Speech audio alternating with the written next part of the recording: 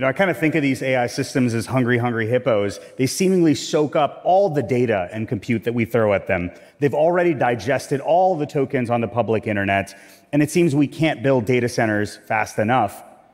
What do you think the real limits are, and how do we get ahead of them before they start throttling AI progress? So there's a real limit in energy. I'll give you an example. There's one calculation, and I testified on this week in Congress, that we need another 90 gigawatts of power in America. My answer, by the way, is think Canada, right? Nice people, full of hydroelectric power. But that's apparently not the political mood right now. Sorry.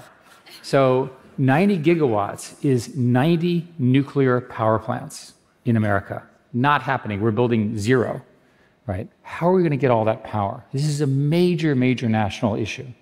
You can use the Arab world, which is busy building 5 to 10 gigawatts of data centers. India is considering a 10 gigawatt data center. To understand how big gigawatts are is think cities per data center. That's how much power these things need. And the people look at it and they say, well, there's lots of algorithmic improvements and you will need less power. There's an old rule, I'm old enough to remember, right? Grove giveth, Gates taketh away, okay? The hardware just gets faster and faster. The physicists are amazing, just incredible what they've been able to do. And us software people, we just use it and use it and use it.